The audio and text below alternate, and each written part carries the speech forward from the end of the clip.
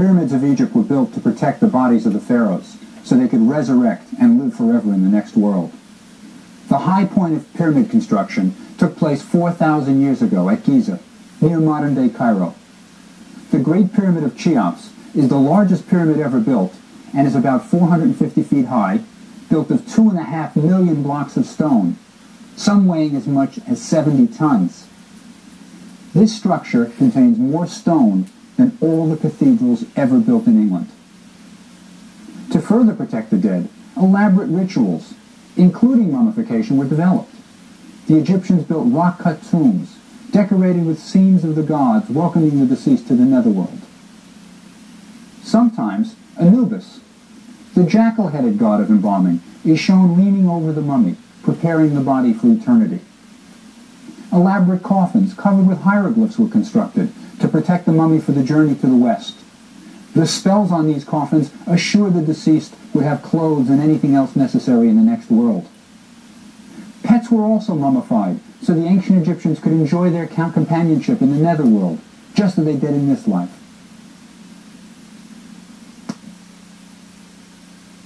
About 2/3 of the human body is water, and every body, human, animal, contains bacteria. When we die, the bacteria, combined with the water, combined with the tissue, causes putrefaction. The body starts to decay and ultimately falls apart. There are two basic ways of stopping this decay. You can kill the bacteria, perhaps by heat, or you can remove the water in the body, totally dehydrate it, and then the bacteria won't be able to act on the tissue. In modern funerals, what a mortician does is he uses a combination of these two procedures. He removes some of the moisture from the body, he drains the blood, and then he adds chemicals which kill bacteria. The ancient Egyptians preferred to try desiccation, to try to totally dehydrate the body so the bacteria could not act on the tissues. The first embalmer was the Egyptian desert, and the first mummies were natural mummies. When a body is placed in the dry sand, it dehydrates naturally, preserving it. The sands of Egypt contain thousands of mummies, and in some places, mummy bandages and bones litter the surface. The very first mummies were these sand mummies, created by the same process that turns grapes into raisins. If the moisture can be removed, anything can be preserved. Another method of preserving is what is done to fish. By placing them in salt to draw out the moisture and dehydrating them, they're preserved. This is the method that the Egyptians used. They used natron, which is a naturally occurring salt. It's sodium carbonate, sodium bicarbonate, and sodium chloride, baking soda plus table salt. And they took this naturally occurring salt and immersed the body for 35 days in it to dehydrate it. If you were wealthy, you could have your internal organs taken out and salted separately. But basically, it was dehydration by using this salt. When Herodotus, a tourist who went to Egypt in 450 BC, described this process, the word he used, the Greek word he used, is the same word they used for salt drying fish. The amazing thing about mummies is that they're still recognizable human beings after 3,000 years. If you knew them when they were alive, you'd say, there's Tutmosis II. There's Ramses the Great. Although a great deal has been written about mummification, the practical details are still unknown. If you do a mental mummification, if you try to just think about how you would do it, practical problems arise. How exactly do you remove the brain through the nose without damaging the face? Or how do you remove all the internal organs through an abdominal incision this big, less than 4 inches? The liver is a very large organ. The only way to figure out how the Egyptians actually did it is to actually do a mummification. Experimental Egyptology is the way to go.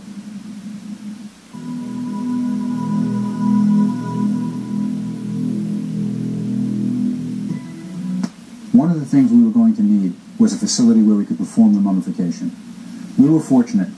The medical school of the University of Maryland invited us down to use their facility, which had everything we needed. In addition, Ron Wade, the director of the State Anatomy Board, offered to help, and he was both a licensed mortician and had a lot of experience, hands-on experience with working with cadavers. The medical school built a special room where we could keep the body in its natron for 35 days. The temperature and humidity were controlled to be very much like the Valley of the Kings. High temperature, low humidity. So we had the facility we needed. What we next needed was an embalmer's board, the kind of board that the ancient Egyptians used to place the mummy on it, immersed in the natron.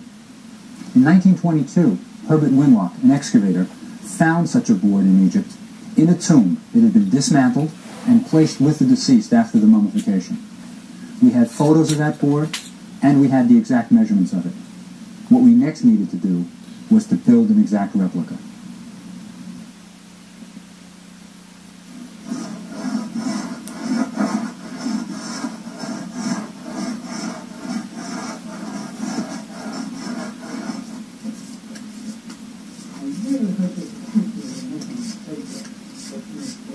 You answer? All right. Good.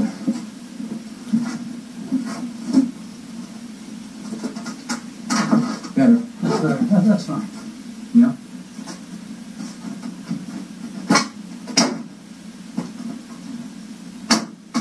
Yep. Oops. Let's see, what was this one? That was its key's going to key in right. Very good. That does it. Hammer.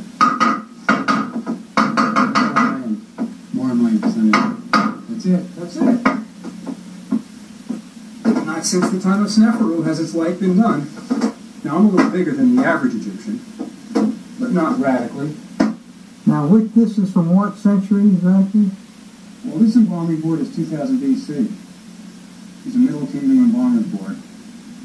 And I'll tell you, it might be good for the dead, but it's not good for the living. Oh. We'll also need surgical instruments, similar to those used by the ancient Egyptians. Our tools were replicas of those found by excavators in Egypt. A silversmith made all the tools we thought we would need, including a curved tool for removing the brain.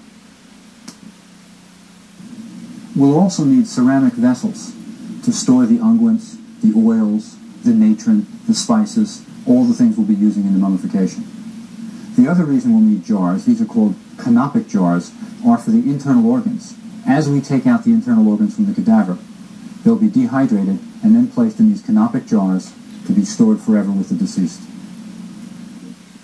The largest jars we would use were those to store the natron. We labeled them in hieroglyphs, natron. The smaller, colorful jars were the canopic jars, used to hold the internal organs of the deceased. These had lids shaped like the four sons of Horus. The human head was Mesti. The jackal was Dwamatef. Happy had the head of an ape. And the last jar, with a lid shaped like a falcon, represented the god Quetzalcoatl. The main ingredient we'll need for the mummification is the natron. For that, we're going to have to go to Egypt, to the Wadi Natrum, where the ancient Egyptian embalmers went to get their natron. But we'll also need the spices, the frankincense and myrrh that they used in the preparation of the body. For that, we'll go to Khana Khalili Bazaar, the spice market in Cairo.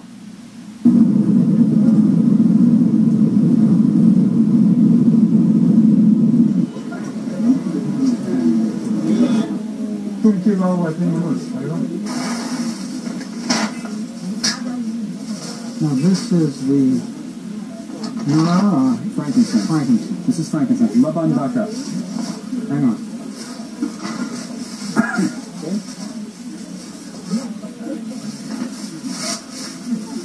هذا كم كيلو؟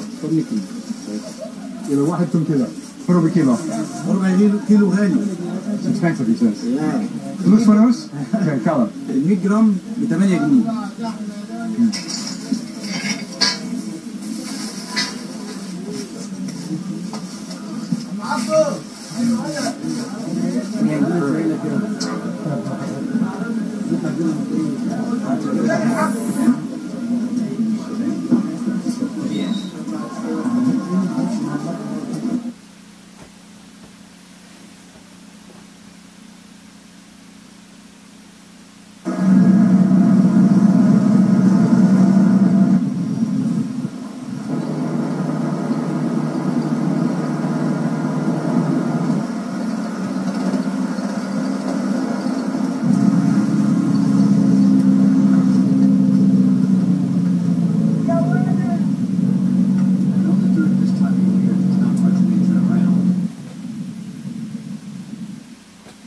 In ancient times, this place was called the Field of Salts, but in modern times it's called the Wadi Natrun, the riverbed of natron. Natron occurs naturally in the soil here, but when the water level of the lakes rises, the natron goes into solution. Then, when the water eventually recedes, the natron is deposited on the banks of the lakes.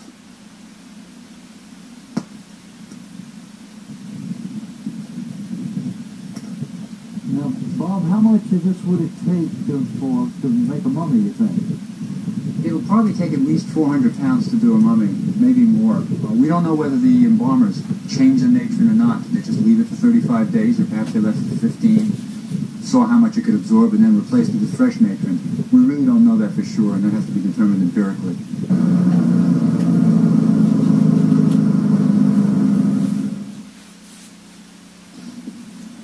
After years of preparing, after getting the natron, making the surgical tools we need, the ceramic jars, we're finally ready for the mummification. So on a May morning in 1994, we all assembled, the team, the instruments, the ingredients, all of us, at the University of Maryland's Medical School to perform the mummification.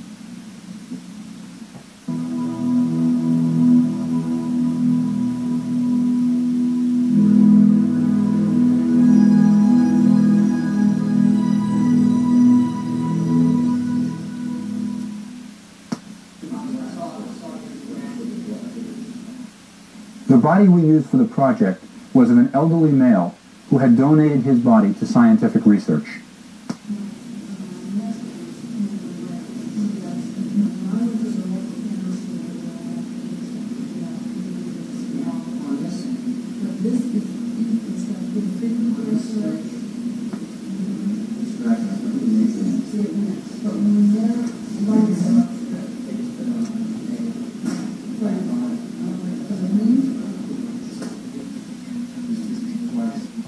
The ancient Egyptians did not preserve the brain when they removed it.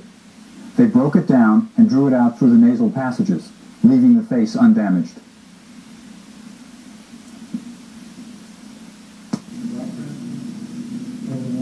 I think that's a tassel. And sound it.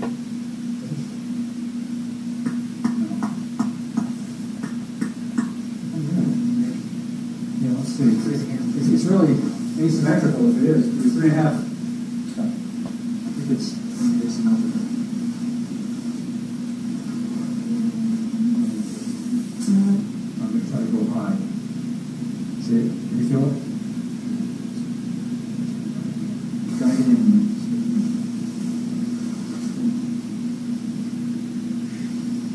Feel it? There you go. It won't make any difference if you come with it. Come in 10 minutes later. No. You got to go all the way deep because the brain's going to be down. It's there. Don't feel the dirt. Let's check the clock. It's 12:20. We're going to go on this side till 12:30. I think we're going to need the dirt. Yeah.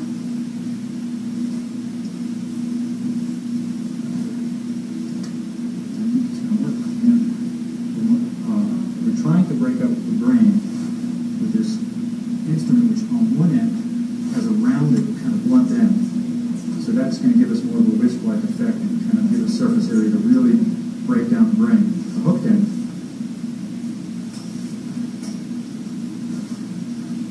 Okay, that's enough. Are you working? I give you where you think it is. Right at the bottom, right? Is it in? Yeah, you're in. Ready? That's it. We're going to go all the way in. It's going to drop. Okay, it's fine. It's enough. Okay. It becomes a top sheet. Well, it comes and it goes. So it starts at the tip and it goes down to the toe, and it takes 6 or 8 hours for it to come at room temperature and 6 or 8 hours for it to go at room temperature. So when you get the stiffening, it's when the body's going from alkaline, 7.2, which is just a little bit alkaline, because 7's normal, neutral. It starts turning acid down to the 6s, okay, down to 6 or 5.8 or something like that. And that's when you get the stiffening. Then as the body starts, the putrefaction starts taking place, then you have nitrogen compounds and ammonia compounds building up in the body. You have the swelling, the gas created, and that's when it starts turning flaccid again. So you can kind of look at cause, time, and death that way too. But if you get somebody that's been dead for a long time, they're not stiff, they're flaccid.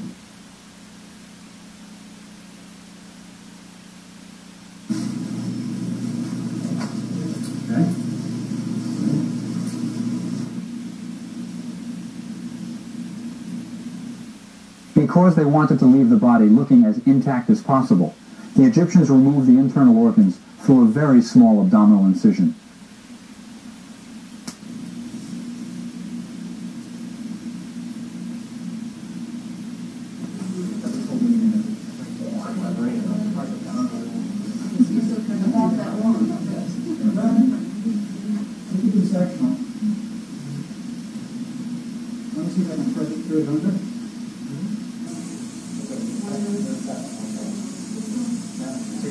This is the knife that everybody said was the key tool of the embalmer, that hook, because if you're working inside with one hand, it can grasp and pull. So we'll say, here's a plan. Here we go. Trey, this is plan. Is that right? Yeah. All with the knife, beautiful work.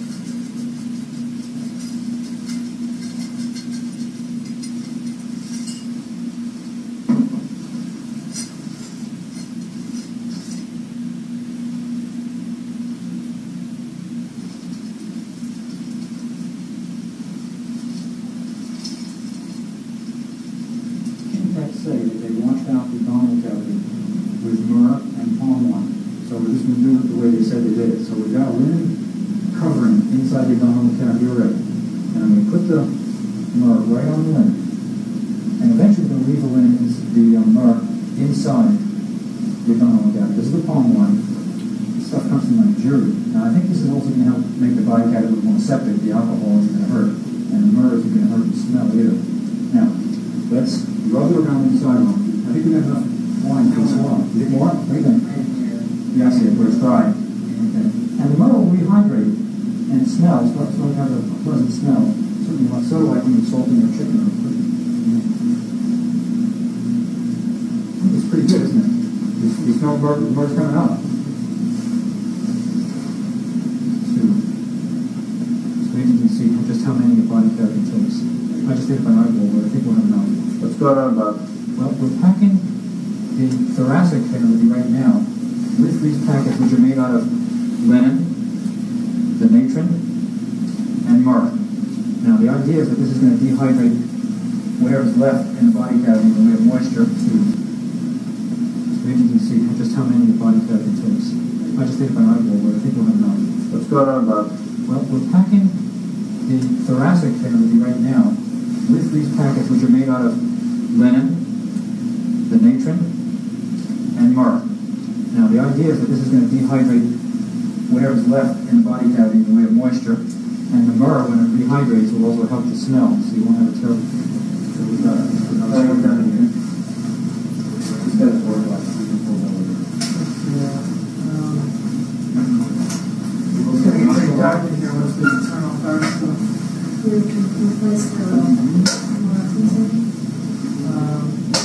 Yeah, maybe we should do that before we tear down.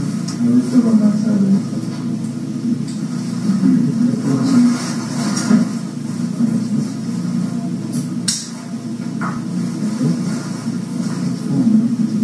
That's how you Now, pretty good. 7 feet by 5'4". Now the batten, we've got a mark. This is 2, 4. So we go here. Now I'll go in first. And I think it's going to come in. We want your left. Correct. Before the body could be placed in the room, the embalmer's board had to be set up. In the same room were the large storage jars that held the natron, the canopic jars that would eventually hold the internal organs, and 365 Ushapti figures, magical statues, one for each day of the year, that the Egyptians believed would come to life and serve the deceased in the next world.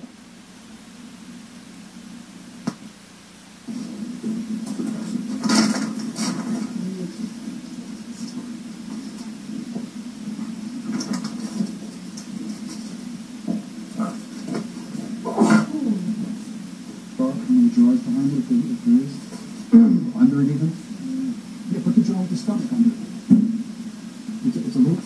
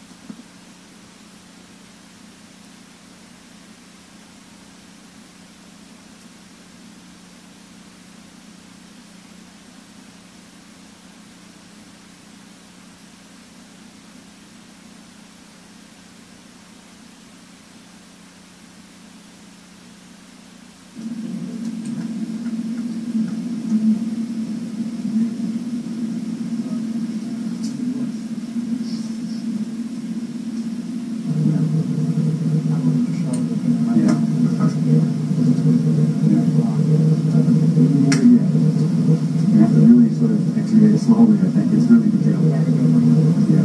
Now, let's do this. I'm going to brush as much as I can. Brushes. I want to get to where the bodies above this board, right? It's got to be. If I come here, yes, I'm thinking. Oh, it is hard. Be careful.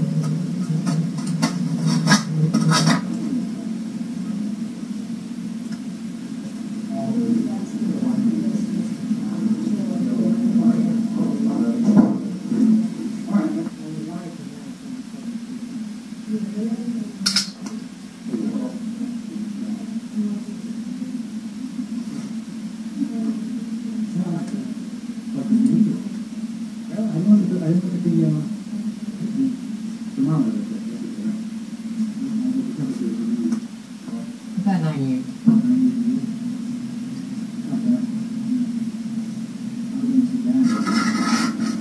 Be careful. Look as you do it, because you'll see. I'll take some of the weight off the top. The hard looks like lung, and it looks like a lung. Would you like two envelopes? No, actually, we want to just empty this out, put the lungs back. Tin is dehydrated, and what you're feeling is the moisture's gone. Here's the bone. There's the muscles running alongside the bones, and now you have space there. So it's more like leather. It's, let's see if I can think of something that makes it like soft leather. Soft leather. The digestive tract. And the salt is really adhered to it. It's been in the natron, just like the other. But you can see that the salt crystals have just adhered to it. It's congealed right to it because it was pulling moisture out. And kind of, as it dried out, it's like a cement tube up against the tube. This would be where the body was going to decay. This is one of the first places you get the bacteria from that would decay the body. Be the natural bacteria inside the digestive tract, E. coli, for example, another enteric bacteria.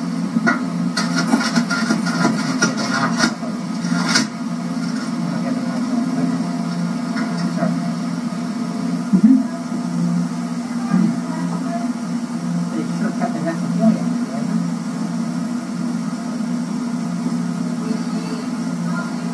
Now, Ron, does the head have any flexibility there? Yeah, the head will definitely have to support it. It moves. So all the head and the arms and legs articulate fairly easily. You can move them. Yep. Now, what I want to do, except for the fingers. Yeah.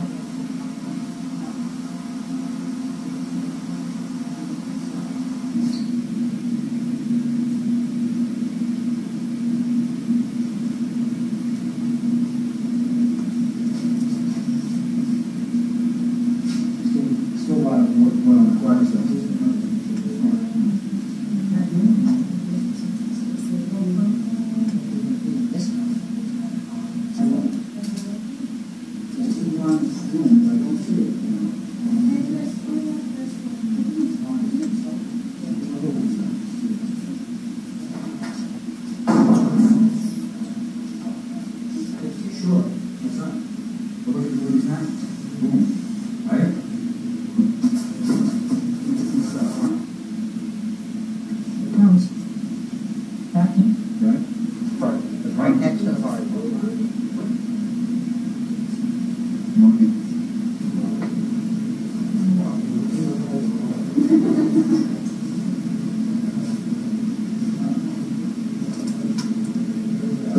swab and rubbing down where the rectum was and the bladder, Oh, yeah. especially down to the rectum where the large intestine was, Right. and to get a culture, see if anything grows, see if there's any anaerobic, or anaerobic meaning like even gangrene, or aerobic like E. coli bacteria.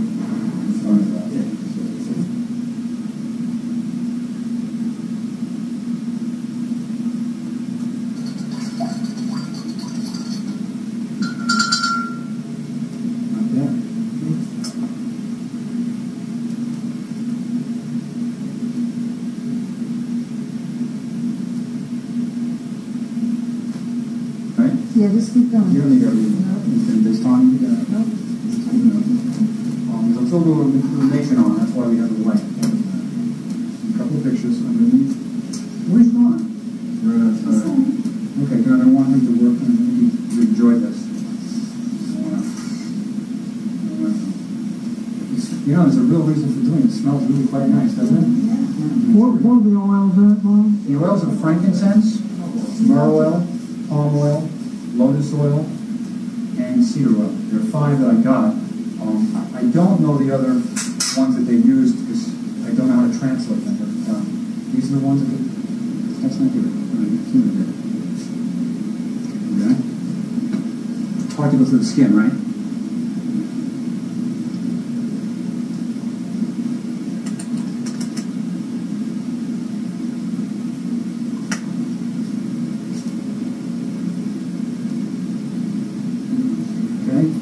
Like that, Heidi. Put your bandage right on top. Okay? Now, put a little shellac over here. Okay? And then, we'll see what happens. Lift the end of the bandage up if you can. About the right consistency. It'll be good. Perfect. And that'll hold it, I think, if not. Okay? That's fine. Feels good. Now, pass that into the knee if you can. Very good. That's it. Now, you direct the damage. Check the heart and make sure the heart doesn't scoot out against it. And this, the reason I'm putting this one on is the weighing of the heart against the feather of truth. So that goes with the heart. And now, you start then the wrapping. Good. Now we'll bring it under, and then when it comes out, I think you'll see that there's an inscription on it. This has this right here is the weighing of the heart against the feather of truth in the next world. So it's an appropriate bandage for it.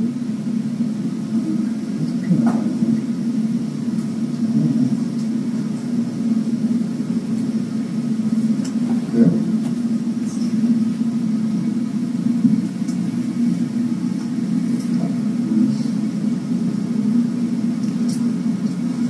You want to cut it? You want to cut it? You want to cut it? You want to cut it? Okay, let me take the knife and just do it. The entire body was covered in linen, partly to be the clothes for eternity, because it didn't have its normal clothes on. It was going to get up and go and doing this. There were a couple of points in the whole operation that really were exciting, most exciting to me. There were two really. One was making the incision with the obsidian blade, because I knew that was how they do it. You know, after working with the bronze tools, knowing they were too dull after a few cuts, knowing that I was going to do it the way they did it was exciting. The other high point, I think, was going into the room to see it after the 35 days, to see what it looked like coming out of the matron, and realizing that this is what they saw. It looked like a mummy for most of the part, but there's still moisture in the body, and now I knew pretty much what the embalmer saw. That was exciting too, but just being able to do it is really wonderful after all these years of thinking about it carefully, and hopefully people will learn from it. The magical spells on the bandages aren't really part of my research. I'm interested in the technique of mummification. So there are papyri which tell exactly what spells should have been on which bandages, and that's what we followed. People just felt we should do it right, do the magical spells too, so we've done that. And then they're active. Keep the contour. Okay. You may need more shellac to keep the contour. What do you think? It'll work. Down the windows.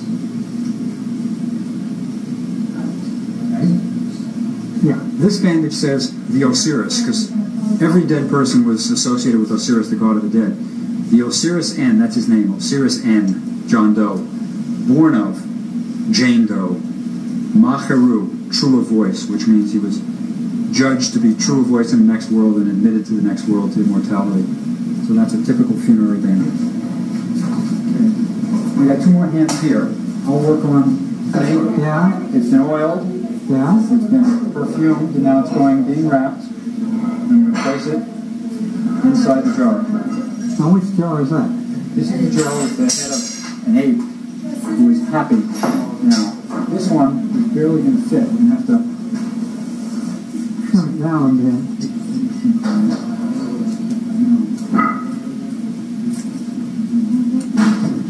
All right. That's it.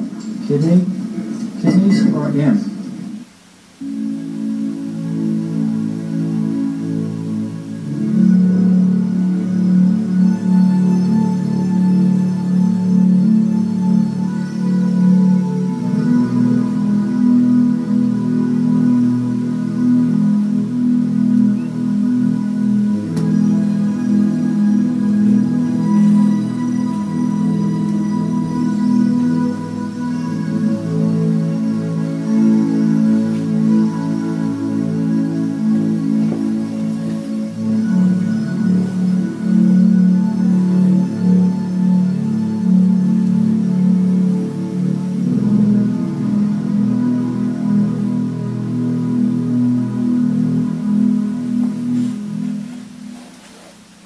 No problem.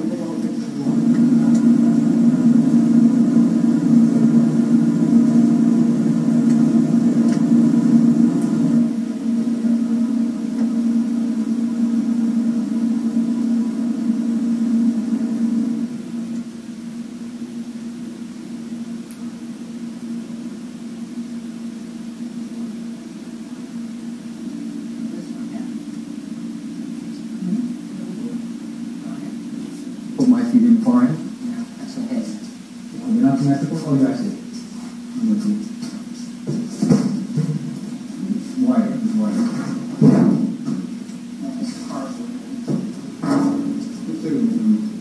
Okay, well, what we're going to do is set the box down first. With 2 layers of linen, 7.5 inches. You got it on there? Wow. Well, the splits Yeah. down. Okay.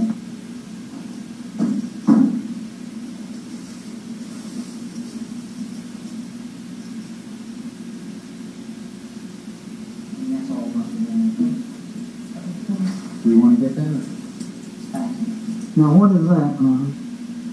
We have a piece of muscle that was taken from the left buttock area, and what we're trying, I'm going to probably get another sample too, just to be sure.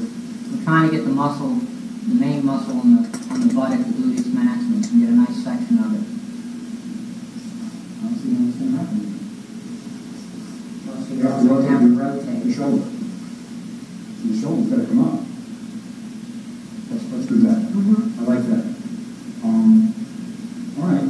Now we didn't have a suture if we'd known.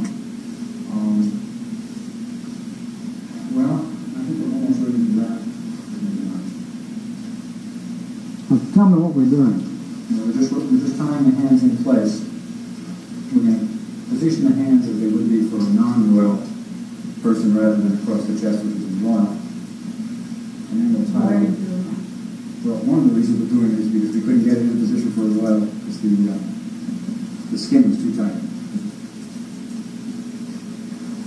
That's it.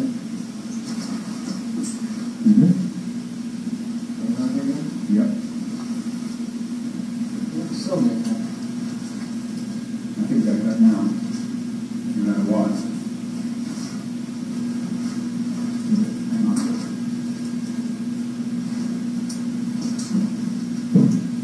Please don't remember. Like this. Right.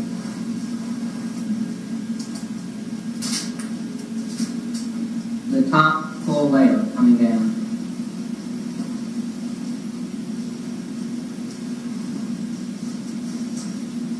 Now, what we're trying to do is put the early tides on the mummy, so that we'll have everything in place. The linen will be in place on top for the final bandages, which are going to go across where each tide is pretty much. This is the mummy we're trying to replicate, that most of the third. And we'll see if we can get the bandages in the same place. There's 1, 2, 3, 4, 5, 6, 7, 8 bandages that will go across.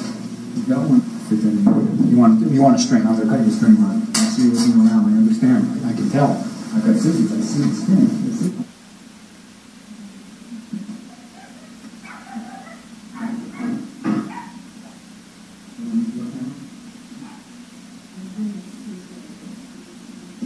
This thing probably has 5 or 6 layers of bandages. There's the initial layer where we're just covering the skin basically with small bandages. And then there's a layer of magical bandages, which for the arms, for the legs, for the heart, for the chest. Then there's a last layer that we did just before the National Geographic filming to sort of wrap it really neatly. And then we got the arms in position pretty much here, the arms are right here, right across the abdomen, and wrap the whole thing with another big layer of bandages, and then the final pretty bandages to make it look like the mummy is most third. So we've probably got 6 or 7 layers at least. 20 pounds of bandages.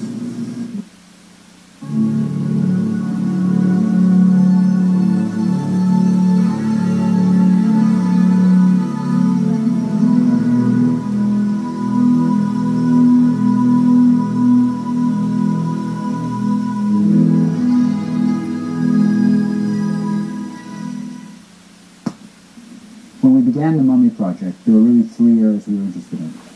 We wanted to learn about tools, what kind of tools the ancient Egyptians used. We wanted to learn the actual procedures the embalmers used. How did they remove the brain? How did they remove the internal organs? And the third thing was, how did they use the matron? How much was necessary and where was it placed? In the end of the project, we learned about all 3. In the area of the tools, we probably had our biggest surprises. One thing was that the bronze tools that the ancient Egyptians had were not the best for them to use. We made replicas of the bronze tools exactly of the same materials that they had. We used 88% copper and 12% tin, just like the Egyptians. And when we started preliminary work with these tools, we learned that they dulled very quickly. And ultimately, when we made the abdominal incision, it was with the obsidian flake, volcanic glass is what we used, not with the bronze tools. Herodotus, a tourist who had described this procedure, said they used a sharp Ethiopian stone, meaning a black stone, obsidian. And we always thought that they used it for ritual purposes. But it wasn't for ritual purposes that they were using stone. It was the best implement. The other area that we learned about the tools was there's a tool that had a little notch in it, a bronze tool that everybody had always called the necrotome, the death knife, which they assumed was used by the embalmers because it could be used with one hand. If you could slip one hand inside the abdominal cavity, move it around, it might be useful. But when we started using it, we realized this wasn't what they used. This was probably something used in daily life, like for a razor or something like that. So we learned quite a bit about the actual implements they used. But also the other big surprise was the embalmer's board. When we made the replica, it was much more wide than would be necessary. It was almost 4 feet wide. And Winlock, who discovered it, had commented. He said, why they had it so wide he couldn't figure out. They must have had to stand on it even to work. Well, when we piled the matron on the mummy, we realized why the mummification table had to be so wide. The matron doesn't go in nice neat columns, it mounds, and you needed the full width of that board to cover a mummy. So we learned quite a bit about the tools. The second area that we were interested in were the procedures, the surgical procedures that the embalmers used. And the one that everybody wondered about was the removal of the brain. From x-rays, we knew that they removed it via the nose. They broke the ethmoid bone, and then they removed the brain. But exactly how did they remove the brain? We originally thought that once we broke through into the cranium, we would use that long snaking instrument, looked like a coat hanger almost, put it inside, and then slowly pull the brain out a piece at a time. This didn't work. What we ultimately had to do was have the cadaver on its back, put the instrument in, and then move it around and around for nearly 20 minutes until the brain was broken down, till it was almost like a liquid. Then, with the cadaver turned upside down, he put the instrument once more, pulled it out, and the brain ran out. So, almost certainly, that's the way they did it. They moved the brain, broke it down, turned the cadaver upside down till it ran out. We can't be 100% sure, but this is the way it certainly could have been done, and I think it was the way that in fact it was done.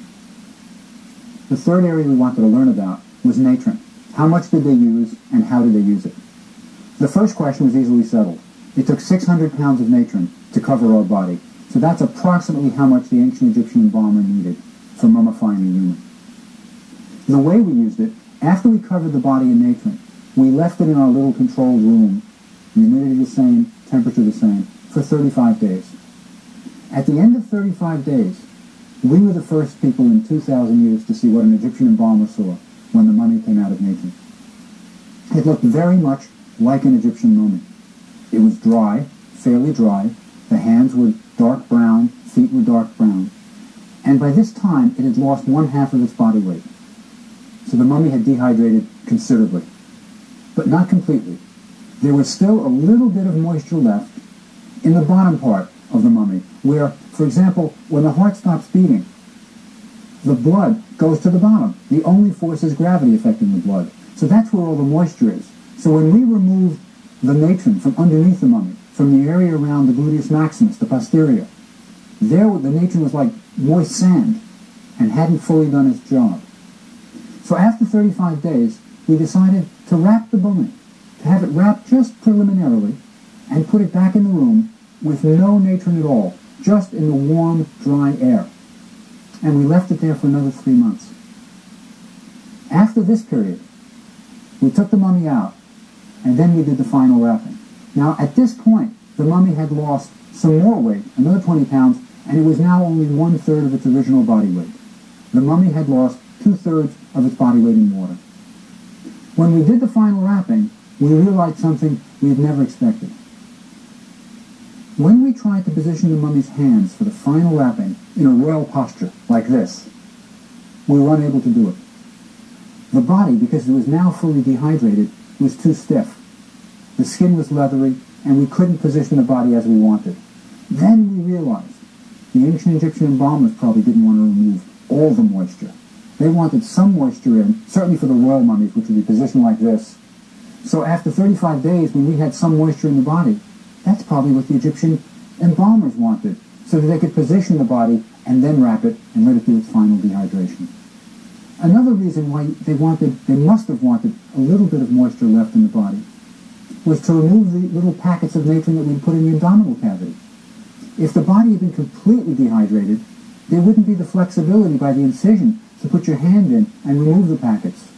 So one of the interesting things that we found was that the embalmer's goal was not 100% dehydration of the body through natron, but a considerable amount of the moisture out, then position it, then wrap it, and then the rest of the moisture could be evaporated naturally through the bandages.